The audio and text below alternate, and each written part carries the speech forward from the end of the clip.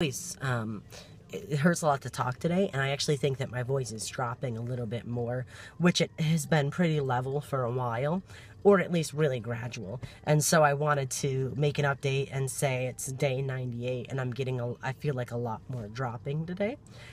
Some things I've noticed since my last update, which I haven't made many updates on YouTube, mostly they're on Instagram, but since my last update, I've noticed that initially I had been gaining a lot of weight. I gained about 20 pounds when I first started tea, and then about 4 or 5 days ago I weighed myself at the gym, and instead of gaining more weight, I was actually starting to lose a little bit. So I think that I might have I don't know if I've hit the end, but I kind of plateaued for a while as far as weight gain, dropped back down a little bit, but at this point I think I've gained about 15 pounds of muscle mass from what I can tell. I didn't do any measurements before, but just based on the way my body feels, the weight that I have put on has to be muscle because everything is more defined at this point, so I'm A-okay with that. And I started training with a coach to do some specific Olympic training, which is cool because I'm hoping to go to the FTM FitCon in Atlanta in October and do some powerlifting / Olympic lifting. So if I'm not going to be skinny, I might as well capitalize on being big, right? So those are the main changes that I've noted.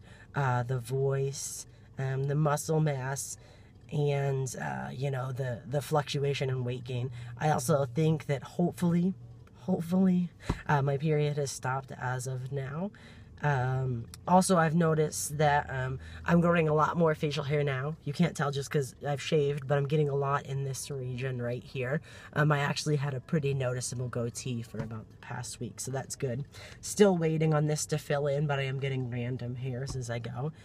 My acne seems to have slowed down a little bit. It's still more prevalent than it was, but it seems to have slowed down.